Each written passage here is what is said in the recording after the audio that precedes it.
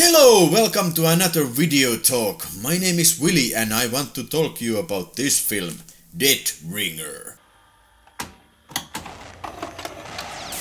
VideoTalk. It's a Filipino action film directed by Teddy Page, a director of such classic films like Ninja's Force, Fireback, Blood Depths and Black Fire. You just might ask, what's so special about Filipino action films? You flunky!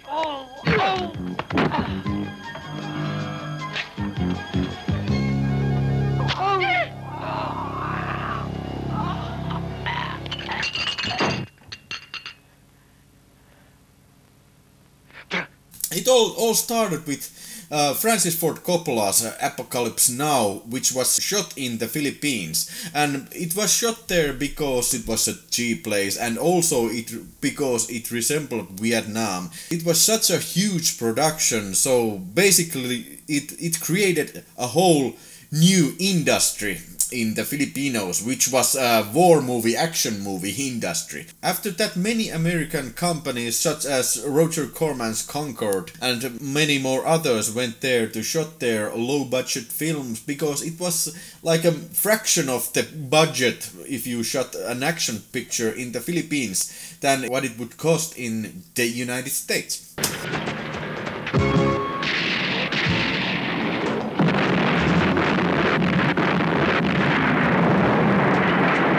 The reason I want to talk to you about this because I watched it last night and I was confused as a motherfucker. Let me explain. I will try to explain what happens in this picture called The Deadringer.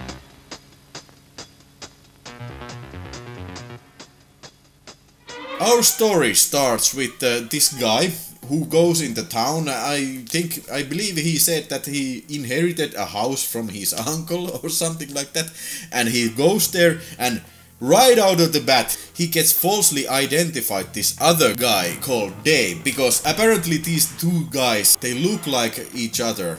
For some reason, it is never explained. Oh, it's so fucking confusing, man. Oh, how my brain is hurting already. And he gets immediately attacked by these Filipino guys and they try to kill him because they think he's Dave. But don't worry, Frank is an able fighter and he fights bad guys and he jumps on the car and chases them until the car explodes, and then Chopper comes, tries to shoot Frank. Frank falls into the lake and they shoot after him and the bad guys think Dave is dead now. But Dave's friend, called Charlie, he finds this Frank character unconscious in the forest. How he got to the forest, I don't know. But this Charlie guy explains to him that, okay, the bad guy Marlowe wants Dave dead because Marlowe's son raped Dave's wife or girlfriend and he wanted to bribe him not to testify against his son in the court. Yeah. If somebody would rape your spouse, wouldn't you testify against them? But would you accept the bribe? I don't know. But Marlowe's logic dictates that, of course, he must accept. But since Dave doesn't accept, Dave kill his wife and Dave's mother also. After that, all town is after Dave. This is what Charlie explains to Frank, who looks like Dave. Are you with me? Are you fucking with me? Because I'm not sure if I'm telling it even right, because the way that everything is shot in this film and the way everything is not established at all is so fucking confusing to follow. Bastard!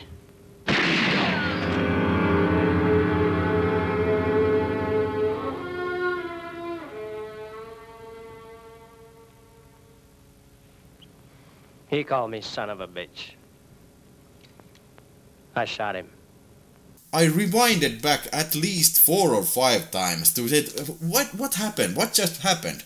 And it's very hard because nobody tells anything. Everything just happens. No character is set up. No, nothing is built up ever. Okay, let's continue with the story. After Frank learns that these guys are after him, he defends himself for not being killed by kidnapping this Marlowe's daughter. Good morning, Miss Marlin. Now, shut up. Just get in there. Get in there. Move over. Move over. And sure enough, they fall in love. And then... Okay, they fall in love, and then Marlowe's daughter went for a walk, goes to shop or something. These are these two assheads that see her... False, I don't know. Isn't that Marlowe's daughter?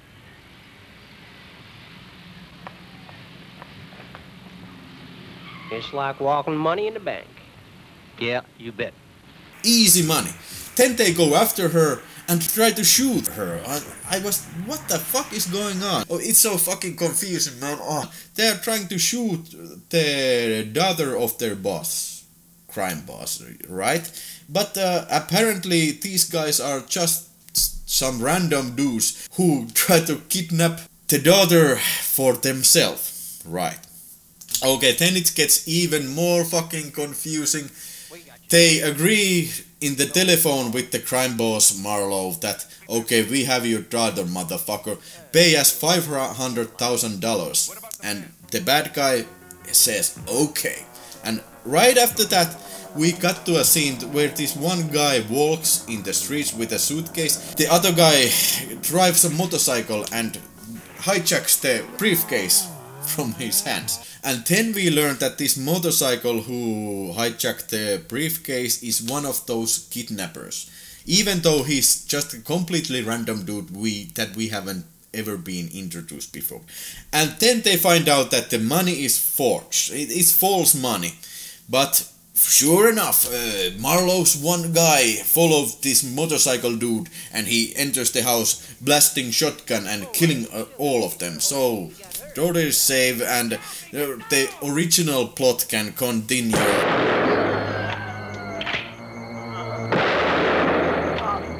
Frank meets Dave. He was somewhere. Dave was somewhere and he returned to take revenge on Marlowe and yada yada yada.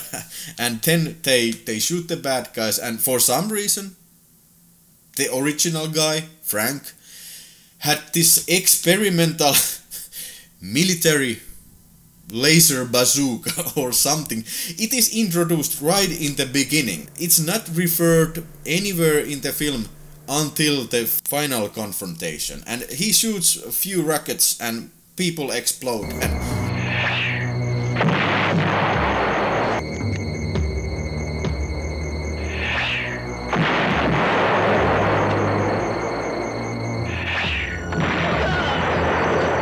then it's time for end credits. Oh my god. And this film is only 73 minutes long, or 75 with credits. And it was pure pleasure the whole time. I mean, there's so many weird scenes and weird action scenes. And You looking for me?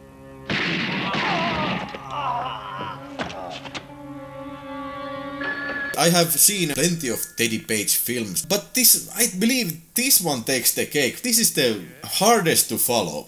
It was like entering to a magical world of Philippinians. The world where everything can happen. Everything will happen. If we talk about this this acting, it's a word I use very loosely in this review.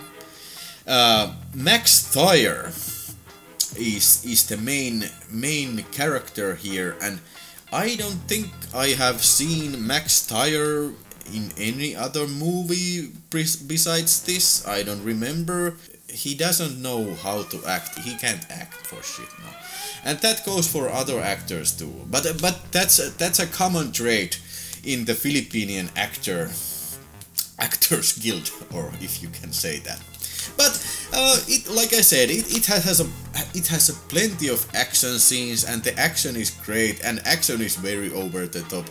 Not too bloody, but it's fun action. There's your usual fist fighting and explosions and car chases, and no dull moments in this picture. I can very warmly recommend you this film. Deadringer, because if you're gonna watch one Filipino action film in your life, this could be it. This characterizes the whole phenomenon of Filipino action cinema. It's fun, it's short, it's not dull at all.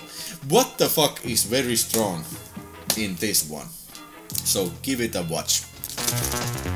If you like this video, please consider supporting the channel by subscribing and hitting that bell button to get notified when there's a new video.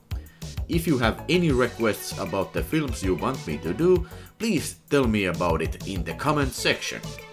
For more info, visit Videospace.fi, a community for video collectors and movie enthusiasts. Thank you for watching.